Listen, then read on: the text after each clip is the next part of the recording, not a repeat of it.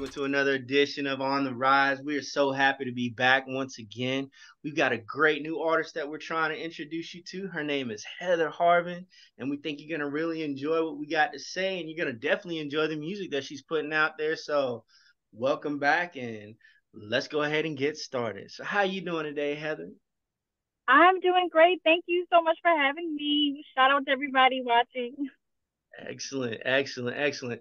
So I want to go ahead and kick this off, and I just wanted to ask, give us a little bit about your journey as to, being a singer and what inspired you to pursue this career and, in the genre of music that you're doing. Ooh, that is a great question. So I'm originally from Baltimore, Maryland. Shout out to the East Coast. Ew. And just growing up, music was everything to me. It still is, of course. But I realized that my dreams were too big for Baltimore. Thus, I moved to LA when I was in college to really pursue music. And I think, if anything, just seeing the impact that music has on others, specifically even me in my life, and it just has the capability to turn a frown into a smile. You know what I mean? Like give you energy or just something where you can just an outlet for release when you're going through heartbreak. It's just it has so much power and impact, and I just knew right then and there that I needed to not only do music but also just help people just really connect and just do my part in making this world a better place. Got you. That's absolutely excellent. That's absolutely excellent. So, the music that we heard, really good. That's how come, Thank we you. Yep. wanted to definitely, get up and get with you. So, I know for me personally, I like the voice, I like what you got going on. But in your mind, what sets your music apart from other artists that's doing the same genre out there? And how would you describe your unique style and sound? I would say it's me. So literally, I'm a singer songwriter. So I'm sharing my story. So every lyric, every nuance and how I sing, it's not only attached to me, but it's a part of me. And that's the one thing I love connecting with people, being able to just share my story and just see the relatability that it has with my fans. It's just a dream come true. Got you.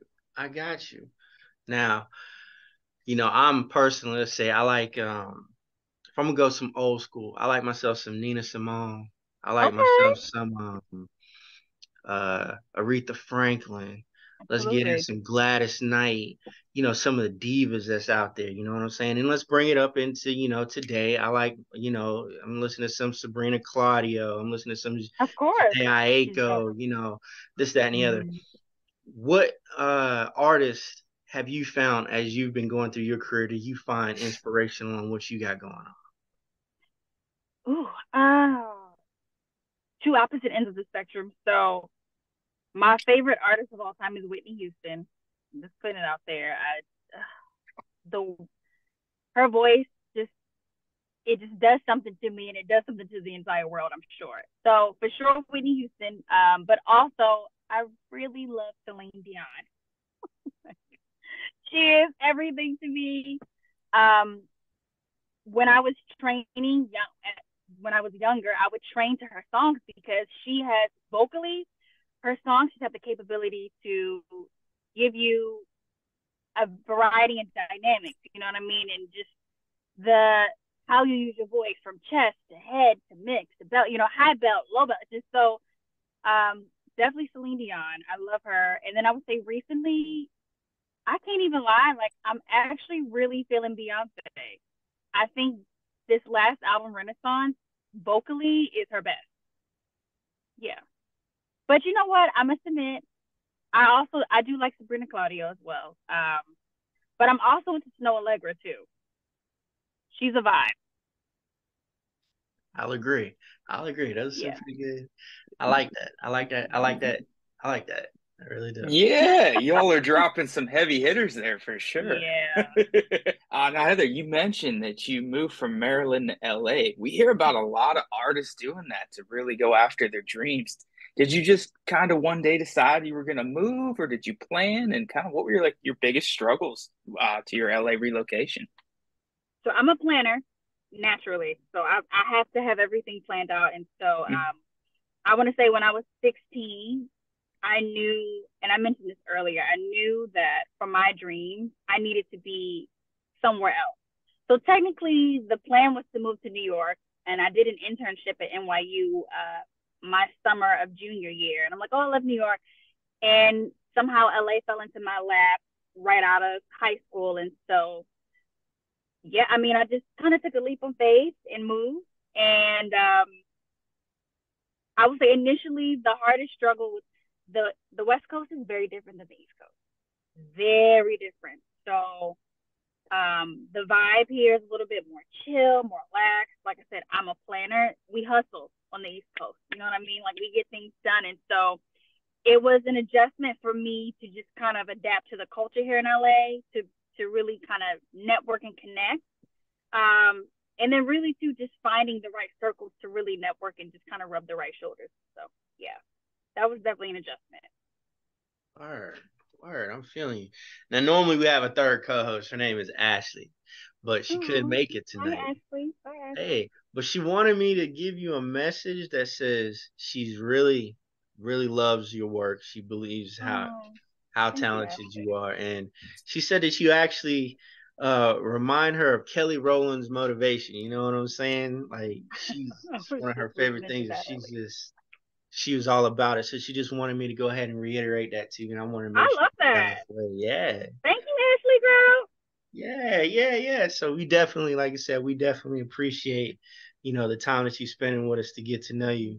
So I also wanted to ask, do you have a memorable experience or a performance that you've done since you've been in the game that kind of like impacted you as an artist? Like, whoa, this happened, so I decided I wanted to do this or that or this, that, and the other. Yeah, so I was been very fortunate to achieve quite a bit throughout my career. Um, One of the great things that I've been able to do, I actually performed at the Hollywood Bowl with Kristen Chenoweth. For those of you who don't know her, she's an incredible Broadway star, TV star, beautiful, beautiful voice. And so my background is classical opera and musical theater. So it was really cool to be able to connect with her um, through that avenue. But also, what was life changing was her music director actually is a singer songwriter. And I remember just expressing to her, like, hey, I just graduated college. This is what I want to do. I love songwriting. I want to tell my story. I kind of want to gear off from musical theater and just kind of do more popular music, which is something that Kristen was getting into herself at the time. So just being able to connect with her music director and just receiving a lot of insight, advice, encouragement, faith to keep going, really how to navigate, how to go about it. That definitely was life changing for sure. That's wonderful. That's wonderful. That's wonderful. So we did. Let's see. I'm gonna try to remember. Look up. Give me. That's the Oh, song. favorite song, yeah. Give me. Yes. All right. So tell us a little bit about Give Me and what's up with that. We want everybody to hear that. That's a good track. Yeah. That's my favorite song that I've ever written, by the way. And I'm coming out with the remix, Forgive Me, the end of this summer, August 2023. Be on the lookout. That song is very personal. I was in a dark place. I was really wrestling with my faith. I was wrestling just with even just doubting and second guessing. Did I make the right move to LA? You know what I mean? Just even struggling within a certain relationship that I was in. And so um, I wrote that as really a plea and a cry for release and relief. Um, just kind of like, hey, SOS, just even to myself, just really forcing me to just really realize that I was in such a dark place and it was time for me to come out of it. Um, like I said, it's my favorite song. I think we all go through those seasons, those darker seasons. And it was interesting because that was a song that I wrote in the middle of COVID. And I know a lot of people went through depression, some dark times during COVID because what do you do when the whole world is shut down? I can't even go outside. You know what I mean? Like I'm stuck in the house in these four walls, and I'm really big on connection. And so I wrote that because I didn't have connection. I didn't have the same outlets that I had before COVID, and it really messed me up. Really affected me. So yeah. Got you. I got you. Well, yeah, it definitely affected a lot of people. Mm-hmm. But I'm very happy that you did find a positive way to deal with what was going on by, definitely putting it into the music. Plus, we get something nice to listen to out of it. Throw a little personal flavor up in there, how it worked out for all of us. You know what I'm saying? So I actually love it. So what do you have new coming up? Like what's on the horizon for people to know about Heather Harvin as 2023 is coming, rapidly leaving? Absolutely. I know, right? It's literally almost August, pretty much. Well, like I said, Give Me Remix is coming out next month, the end of next month. But also, people know me for my Trap Christmas. It's a vibe. So Trap Christmas 2023. Well, maybe not. I think I need to name it something different because I can't keep naming it Trap Christmas. But I love the holidays. I love Christmas. I love Trap Christmas. Just really, fusing the hip hop and the traditional together, and the pop and the R&B and the soul. Just it's a big melting pot. But very excited for this Christmas 2023 coming out. Yeah, and then also too, I'm also working on some projects with an up and coming rapper named IT Official. He's incredible, so stay tuned for that as well. All right. Well, very good. Very good. I'm loving it. I'm loving it. So, let's say, if you had the financial means to do so, and you could throw a concert anywhere in any venue, and you could have 4 people on your bill with you, who would that be? Okay. Yeah, so we're going for the vibe. We're going for the concert. What would be your show that puts you on the map? Boom, we throwing you out there. New Coachella. I want to say, well, I've always wanted to do a concert at Madison Square Garden. Yeah, that's just been a dream of mine. So to knock that off of my bucket list, that would be nice. I know my mom's like, girl, you should think, bigger, international. But, people will travel to Madison Square Garden. Just saying. Definitely Madison Square Garden. I got to say Beyonce. Can't even lie. I would love Celine Dion. That'd be amazing. Ooh, Bruno Mars would be great. And a 4th. This is a great question. This is hard. I'm like so many people. Beyonce, Celine, Bruno. Ooh, who else? I listen to so many people. And I actually vibe with a lot of people. I would say, okay, call me crazy, but I'm going with Kanye West. Okay.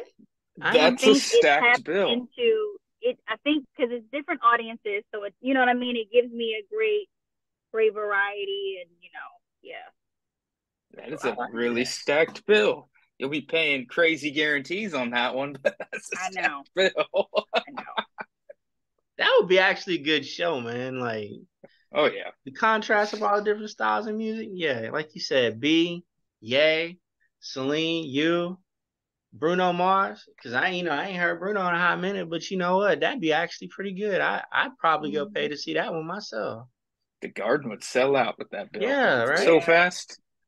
Yeah, right. But that's all good, man. I think that is wonderful. I really do. Well, Heather, look, we are very thankful that you took the time out to talk to us. We just wanted to get to know you a little bit more. And we wanted to get our fans and our family out there to get to know you a little bit more, because the talent that you are putting out there for everybody, we definitely think that people should hear it, man. You are really good at what you're doing. Thank you. Yeah, most def. And we definitely going to keep up with you and keep following your career as we keep going, because, we got to see what happens. I mean, Beyonce started somewhere, right? Exactly. Celine started somewhere, right? And so everybody has that shot. And so we're hoping the best. And we know that you're actually going to be successful. You just keep doing what you're doing. You know what I'm saying? Thank you. Thank you both so much. Thank you, everybody, for watching. You can follow me on social media at Heather Harvin on all platforms. Please check me out. And just thank you for this platform. It's great to be able to come to a safe space to talk about my music amongst people who truly love music. Yes. Thank you. It's a breath of fresh air. Absolutely. Thank you both. What you guys are doing, please keep going because we need it. So thank you. Oh, no, thank you. And we really appreciate it. Like, and that's a great example of why we do it, man. There are so Yep. many great artists out there just like you. And we look forward to being able to speak with them and hopefully help them get out there because everybody deserves a shot, you know? Yeah, Yeah, for sure. everybody does. But thank you so very much for your time. We are so very happy. All right, Ryze fam, we done did it again. We done brought you somebody great. Check out Heather Harvin on all the social media platforms. Go ahead and listen to her music. You're gonna really like it. If you like R&B, soul, if you actually like good music, just go check it out. You're gonna Yep. really enjoy it. You know what I'm saying? And so once again, like we like to tell each and every one of you, stay safe. All right. Make sure that you keep loving your families and everything, because you know this is biggest, most important things in the world. Is make sure you got family and friends around. You know what I'm saying? And always, keep on the rise. We'll be talking to you another time. We'll be bringing you some more great artists. But for this week, we want to say thank you to Heather, and we will catch you guys later. All right. Thank you. All right.